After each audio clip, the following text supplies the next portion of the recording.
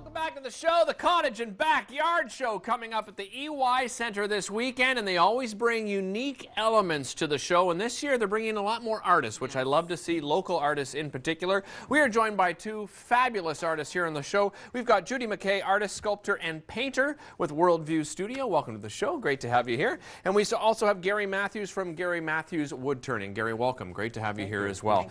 And Gary, you have your pieces out front here. What was your introduction to wood turning? I started as younger years. When we were harvesting firewood, when we were cutting trees, you know, all the neat colors that were inside of it, and just kind of followed that along. And then in high school, got into turning on a wood lathe at a real small scale.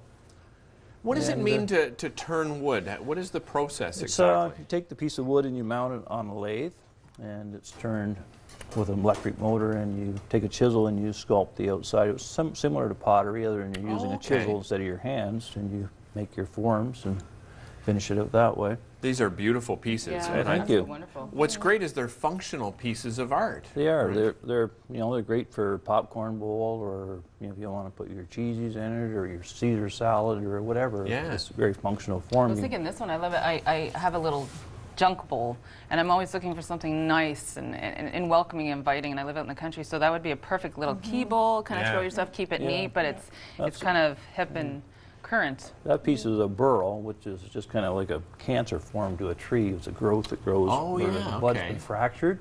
Yeah. And we just carve them out, and that way you can see all the nice colors that are inside of them. They're mostly a decorative piece, but some people use them for a candy dish.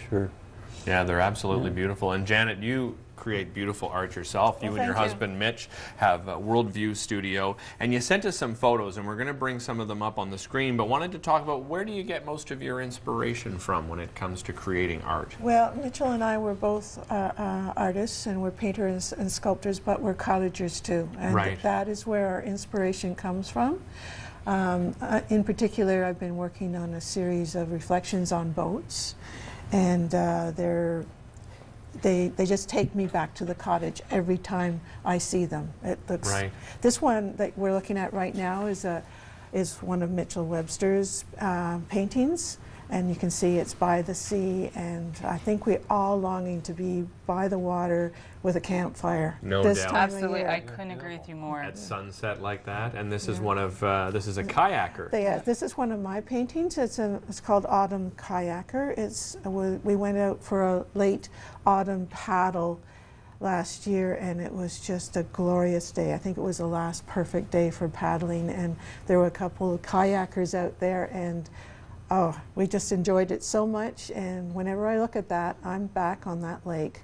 I can hardly wait to get there. Reflection, is it difficult to do reflection as an artist?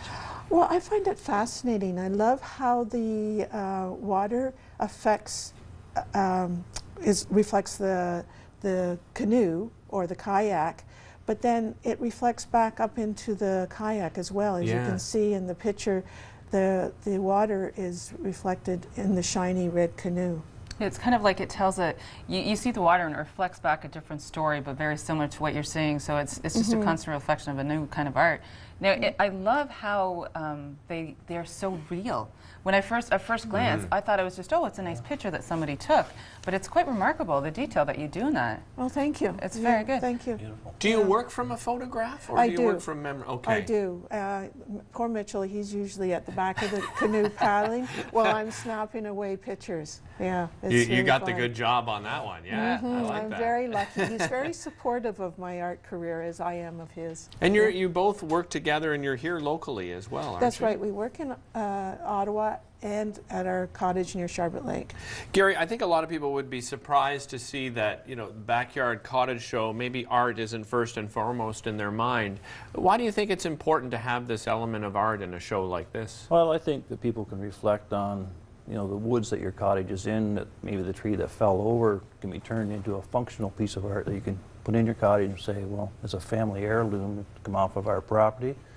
Lots of people approach me with that idea that come take a tree down because it's dead or what have you, and you can get nature's beauty out of it. It's a great point, because we have, like I said, we live out in the country, we have thousands of trees, and as soon I had Hydro come around to clear the property line, and I was so upset, not terribly, but I was pretty upset, and they were cutting down trees. I was like, no, don't do anything with them. But I love the fact that you can recreate it and keep it, so it's not entirely lost. Yeah. Like, and you're giving back, you're putting back into the environment. So it's like a recycled wood, but it has a memory to it. So, and just even looking at these pieces, like I'd like you to tell us a little more about the pieces. It gives you a feeling. So it gives you that I'm got to get back to the country, and it's a relaxing home feeling kind of thing. They have a warm feeling to them, which wood has anyway. Absolutely. If you pick it up or you touch it, it feels satiny smooth and warm, even though it's not. Like the smoothness Well, and of it's it. just, nature is artistic in its own right. It's already there, right? We don't have to necessarily go looking for it. You guys are a great example of that. Well, it's just a natural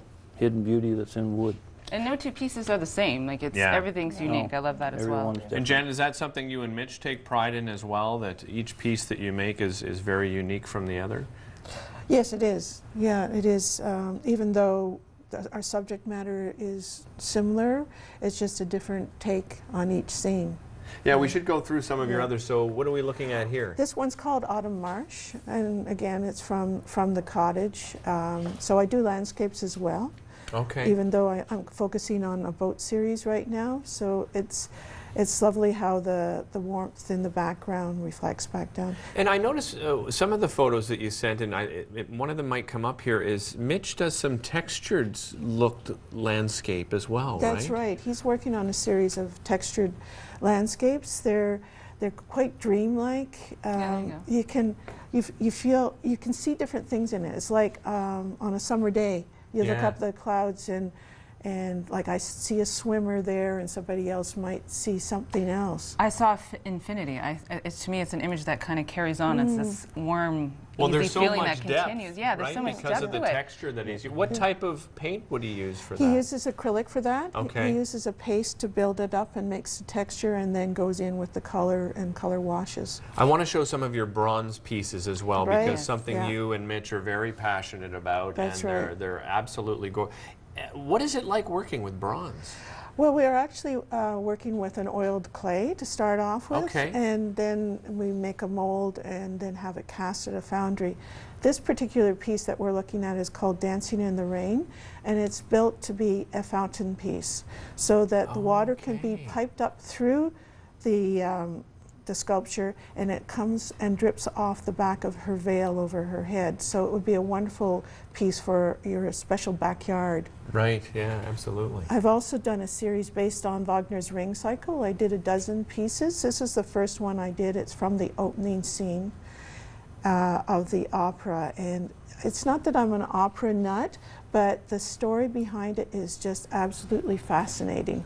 And Gary, are you here locally as well? No, I come from the Napanee area. Oh, okay. A small village called not Tamworth. far. No, well, it was about 2 hours this morning. Yeah, you were here bright and early this Yeah. morning. Yeah. We appreciate you. Wasn't too sure of the traffic situation here. We don't have anything like that in Tamworth.